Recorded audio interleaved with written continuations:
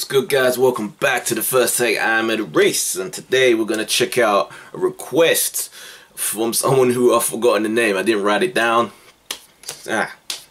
Yes, bad me. But they want me to check out the War and Peace trailer. Apparently, BBC are making sounds like an adaptation of that massive encyclopedia, impossible to film book called War and Peace, the same name. I remember this as a kid in school, attempting to read it a few times, and just, it was too much. It was too fucking big, man. You pick it up and you pull a muscle and you dislocate your shoulder. It was too much to read. Too much. Come on, for a little kid. So let's see if they've done the near impossible.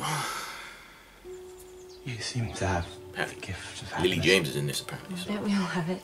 Yeah. Somewhere within us. I've never experienced anything like it before. You are Count Bezukov now. Oh, that guy. It is for the young ladies to make themselves pleasing to you now. Gillian. Does it frighten you? Not a bit. I love it. That's one hell of a cast they got, man. I'm in love. Jeez, that's beautiful. I challenge you! Damn. Everything ends in death. Everything.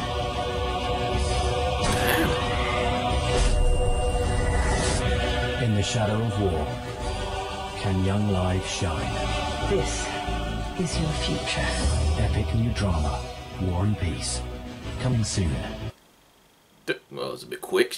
I cut that too soon. That looked friggin' epic. Epic doesn't even...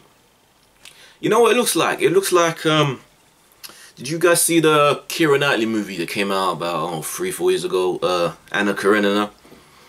Movie which had a lot of faults, mainly in the script, but visually it was just sumptuous. It was a beautiful movie. But yeah, it had a lot of faults. It didn't really kind of gel together as a cohesive cinematic experience. But like I said, visually it just looked amazing, and this has a certain flavour of that. And that's really impressed me. That's like one hell of a cast.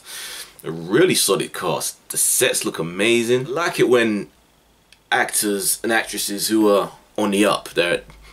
Lily James is at the point now where she's crossing over into films. She's got the Pride, Prejudice and Zombies coming. She already had Cinderella, which was a hit, a big hit. And I think, I'm not sure, there was another movie coming that she's got, which I'm blanking on. But yeah, she's doing it now on the motion screen, on the big screen.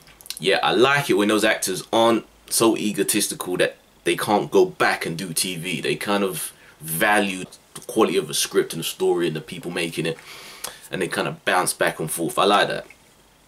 I kind of like it. You're seeing it more and more nowadays, as you know, as we're in the golden age of TV. What about you guys? If you read War and Peace, some of you got her. Let me know, man. Write comments down below. Is it a good story? Can it be adapted in your view? I think for TV, anything can really be adapted. It's more of people trying to do it for film. That's where things get a bit too, because you're confined. That 2-hour period is just not nowhere near good enough or big enough. But yeah, let me know, guys. Write comments down below. If you like the video, please subscribe. Give me a thumbs up. I'm Andrew Davies, and this has been my first take to BBC's War and Peace.